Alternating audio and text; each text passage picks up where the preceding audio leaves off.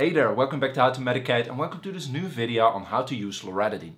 This video is part of a video series on your skin where we cover all kinds of skin related problems and drugs, and for those of you interested, check out the playlist in the description after you watch this video.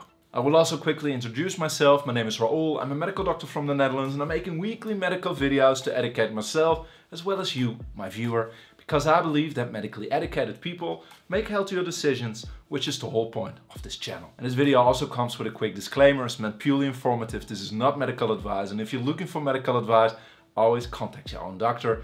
And now quickly, let's get started. Now the generic name of this medication is Loratadine, but it's sold under several brand names like Claritin and Allerfre. And it is available as a tablet or a drink. Which brings us to how should you use this medication. If you want to use the tablet, make sure to swallow it whole with half a glass of water.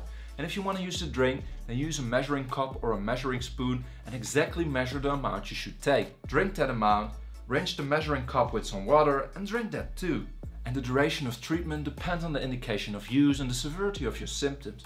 Usually it's just a few weeks, but it can be years if necessary. However, if you do not experience any benefits when using Loratadine the first 3 days, then please contact your prescribing doctor because another medication might be more suitable for you.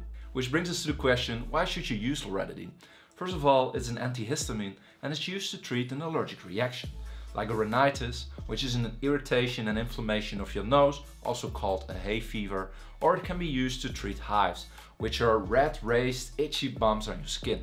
Next question, what is the dosage you should use?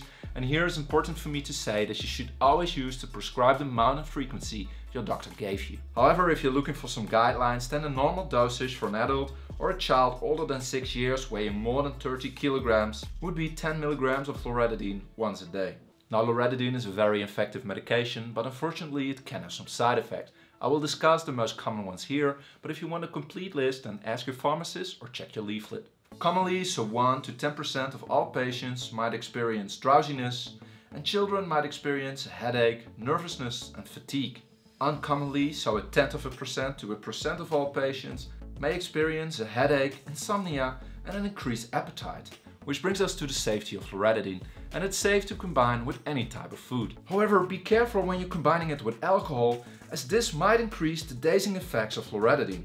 In addition, also be careful while driving when you're using Loratadine, as it can cause side effects like dizziness, a dazing effect, and if you're experiencing any of these, please do not drive. And lastly, as we always do, we discuss the safety of Loratadine when pregnant or while breastfeeding, and there is good news here. No harmful effects were found, which means Loratadine can be used safely when you're pregnant or breastfeeding. However, always discuss this with your treating physician. Now I hope you know now how to use Loratadine, but if you have any questions, let me know in the comment section and I will do my best to answer all of them. And for those of you wanting to keep learning, check out the playlist in the description or somewhere up there. Furthermore, I just made a Patreon account for those of you wanting to give back and help me make more and better videos. And here I wanted to thank Sebastian, an investor, tier supporter, as well as Rule. Thank you.